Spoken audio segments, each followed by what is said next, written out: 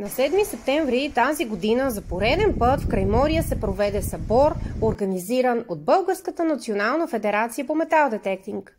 Стотици хора от цяла България се събраха тук, за да упражнят заедно хобито си и да се полюбуват на морските вълни и плажове на спокойното и уютно Крайморие в Бургас.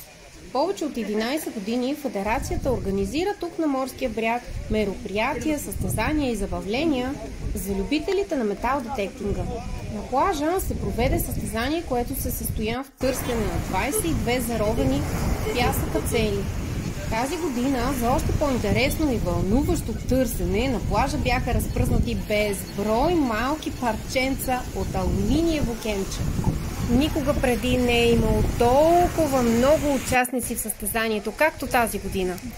22 човека, които намериха скритите цели, участваха в томбола, на която бяха подарени 6 металотърсача, на най-големите късметли 4 пинпойнтера и още 12 различни подаръка. От фирмата MindLab, връчени лично от представителя им Георги.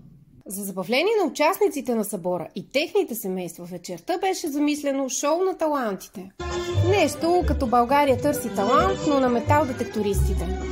Наградата за победителя беше металотърсач марка Релакс от Мухарем Пашалиев.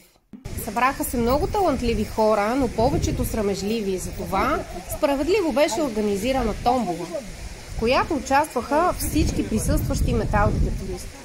Както всяка година, събора не мина без много вълнения, емоции, танци и музика, която заглушаваше морските вълни и огласяваше иначе тихото и спокойно Крайморие. Ако ви е харесало видеото, моля подкрепете ме, като ме последвате. Толкова от мен, отивам на плаж, че не остана време за кога. Довиждане и до нови срещи!